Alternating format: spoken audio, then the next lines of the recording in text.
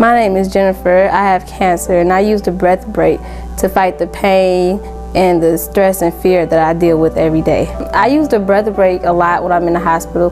So when I go in and I have a lot of difficulty with IVs or pain that I can't control, I use the breath break to breathe in slowly and breathe out all the negativity and all the negative energy around me at the moment. And I breathe in the positivity, the positive light, the good things that I think about, like going home and eating ice cream all day, or I don't know, playing with my friends. As you breathe in, you lift your body with the breath.